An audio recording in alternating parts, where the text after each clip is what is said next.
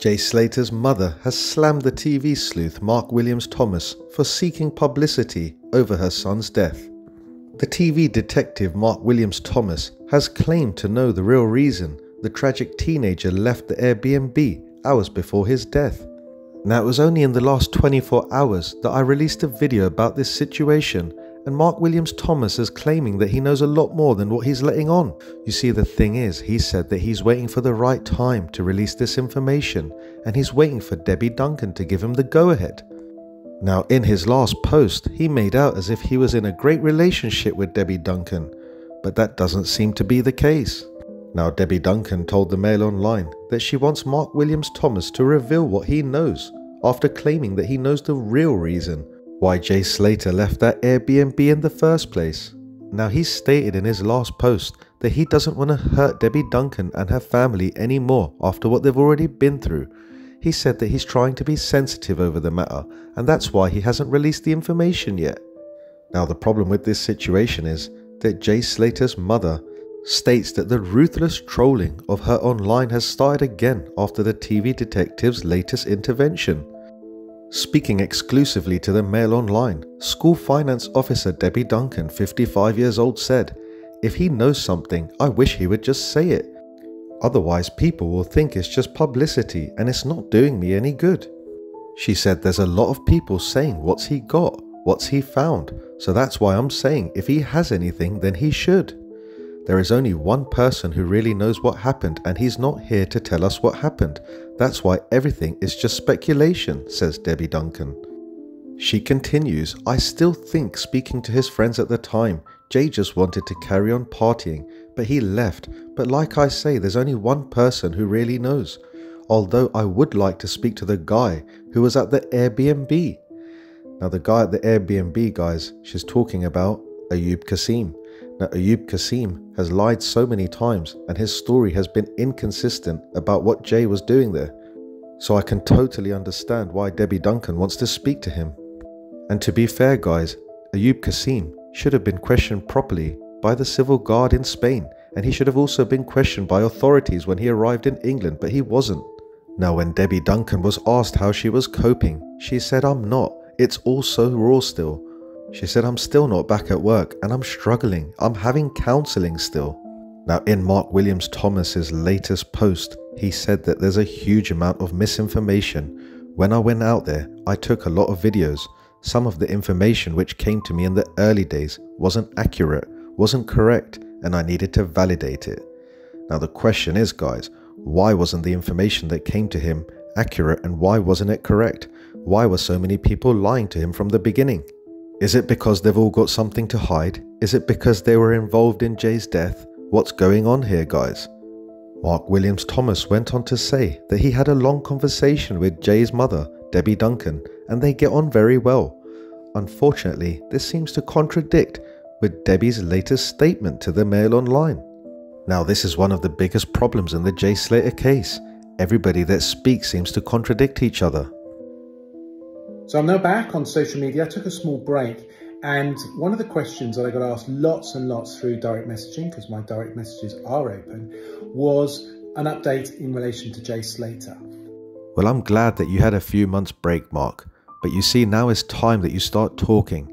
In that break that you had, everybody has been waiting for an update from you. I went out, did the investigation, worked very closely with the family, and as a result of that got a lot of information, but also a lot of information from potential witnesses, people involved, people who knew Jay, and also from the authorities in a roundabout way. They weren't directly talking to me, but I was in contact with people who were in contact with the authorities. And one of the things that's very clear is, of course, there's a huge amount of misinformation. I've been back and looked through some of the videos that I took. So when I went out there, I took a lot of videos in relation to my investigation, but also thought processes of whilst that investigation was going on. And one of the interesting aspects of it is, as is always the case for every investigation, is you find information out and you look at that, and then a couple of days later that information changes or it's evidenced in some way. And it's quite interesting. Some of the information that came to me in the very early days wasn't accurate, wasn't correct, and I needed to validate. And Mark, if people are telling you information that wasn't accurate and it wasn't correct, then why are they lying to you? Surely you should be asking the question, Why are all these people lying to you? Why are they trying to push their own narrative? I was in a unique position because of course I had access to the family, I had access to mobile phone records, I had access to friends. So basically you've more or less had access to anything that you've really needed within the case, and yet you still haven't told us anything yet. We still don't know why Jay Slater left with 2 knives, which is what you stated in an earlier statement. We still don't know why Jay Slater left the Airbnb scared, and it's not just us, Jay Slater's family still don't know either, and they're waiting for answers from you as well. So what are you waiting for, Mark? Guys, it feels like we've been waiting for years for this man to give us some answers, and he still hasn't done it. In fact, all of the friends communicated with me. There wasn't a single friend who stepped away and didn't want to communicate. And they all had their own story to tell, and obviously they all had concerns, some of them, because of what they were up to and their involvement. Again, like I stated in the last video, what were they up to and what were they involved in?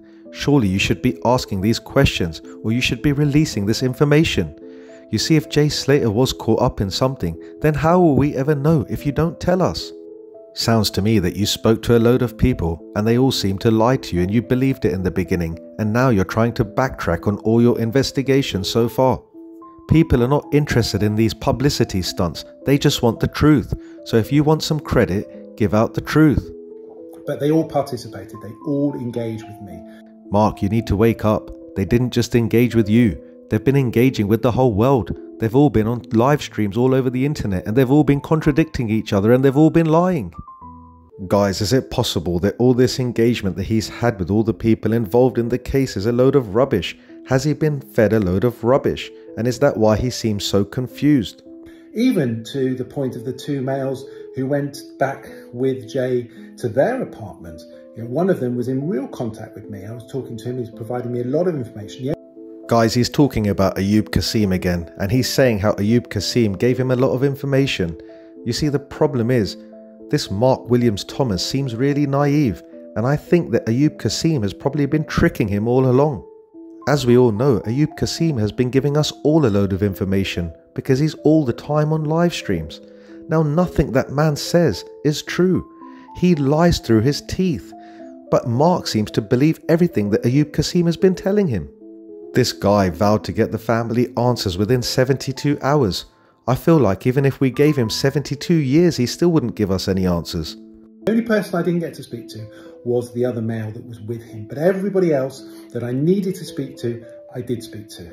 So the only person that you haven't spoken to still was one of the last people to be with Jay Slater.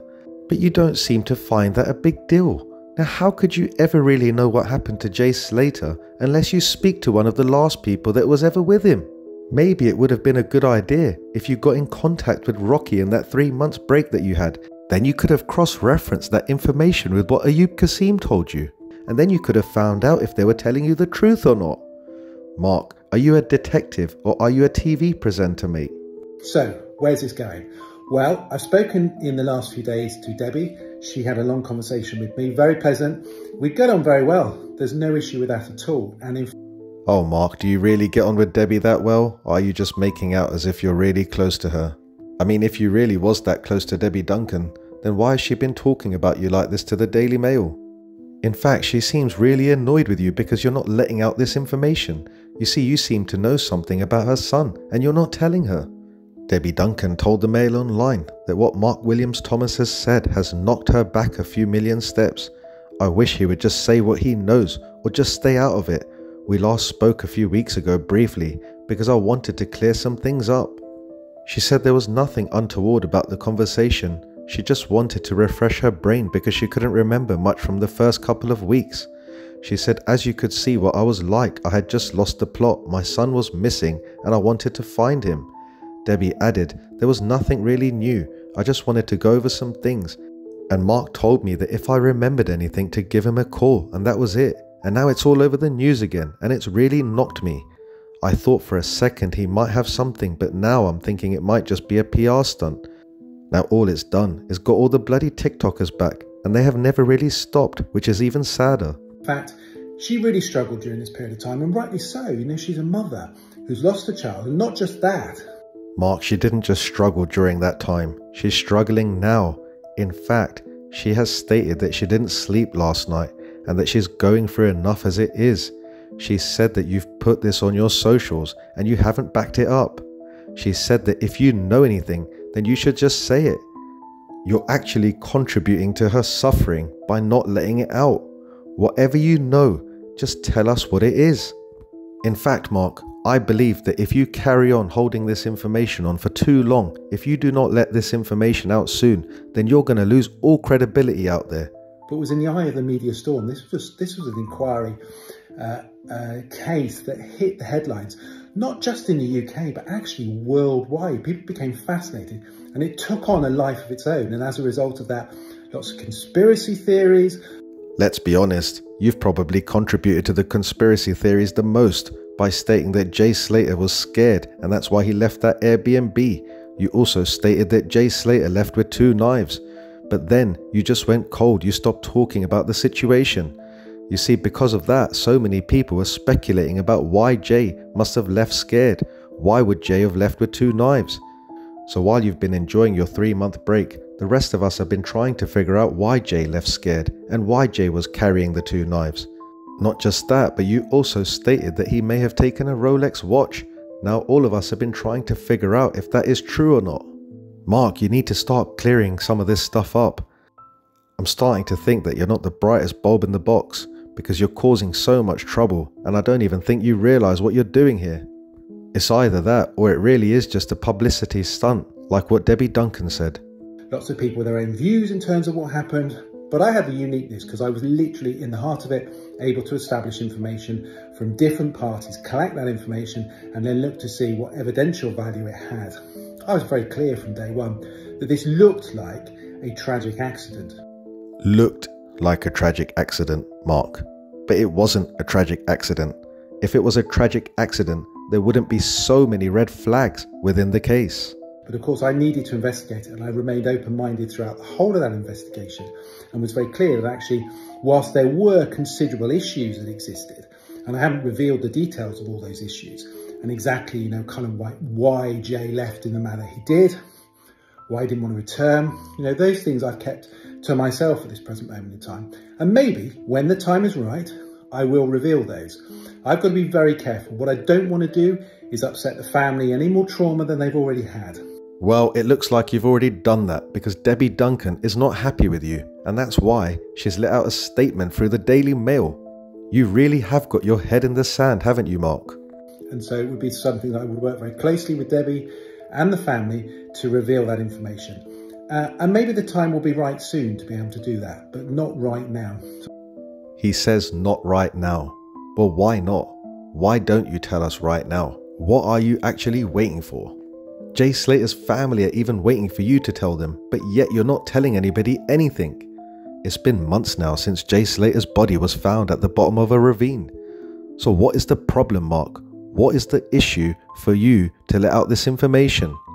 End of the day, you're the one who's losing credibility by holding on to this information because it looks like you don't actually have any information and you're just making this all up. I really don't know, guys, how long this man wants to wait until he gives us any updates. I mean, Jay Slater's funeral was months ago. It just doesn't make sense why he's taking so long. By him saying that he knows something and not saying it, all he's doing is causing agony to the family. It wasn't so long ago since Dan O'Keefe let out a video as well, stating that Jay Slater was tortured and his eyes were taken out and that he had blisters on his arm. But yet he hasn't given us any updates either. In fact, in his latest post he just completely ignored the subject. All these people seem to be making all these claims but they don't have any information to back it up. Maybe Mark should start hanging around with Dan O'Keefe because they'd probably get on really well. I hope you respect me in relation to that. I'll give you some more updates, not just in relation to the Jay Slater case, when that's ready. When that's ready? I mean, what are you going to do? Are you going to have another few months break before you give us another update? Come on, Mark. But also some of the other cases I'm dealing with. I've got a fast... So he's left us waiting for more information and he's already talking about the other cases that he's dealing with. I don't even want to imagine how much he's keeping people waiting on those other cases. Let's hope that he does release this information soon if he really does have any more information.